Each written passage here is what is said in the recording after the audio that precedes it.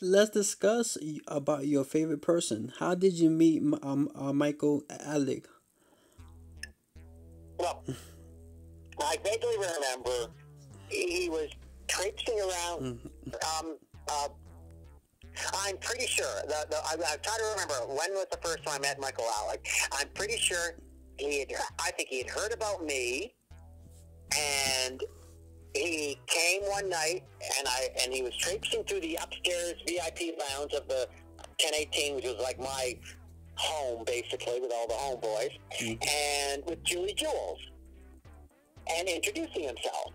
That's the first time, because then I think that I ended up at the tunnel for a party that James St. James did, a La Dolce Vita party. There was like 10 people showed up, and it was Michael and Julie and me, and I remember taking lots of photos of me and with Michael and blah, blah, blah, and that was the beginning, and it must have been that fall or early that, I mean, whatever. I mean, and Yeah.